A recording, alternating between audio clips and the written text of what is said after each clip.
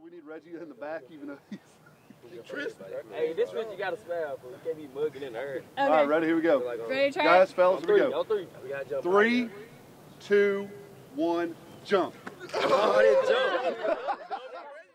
Hi, I'm Sarah Miller. I'm a photographer for the Tyler Morning Telegraph.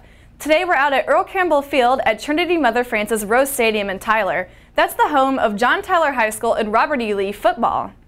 We're working on our 2013 East Texas football preview section, and here's a little behind-the-scenes look at this photo shoot.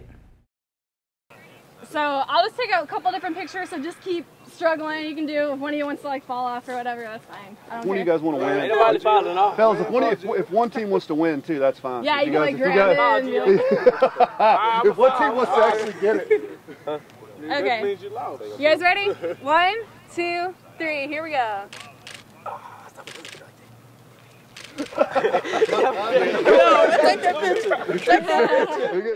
Today's shoot is a red versus blue tug-of-war concept with John Tyler and Robert E. Lee guys fighting over one of the city's most iconic symbols, roses. It doesn't hurt that both teams call Rose Stadium their home field either. In the past, the rivalry between Tyler's two major high schools has truly been a tug-of-war, but is it still the same today? You'll have to read Chris Perry's story to find out.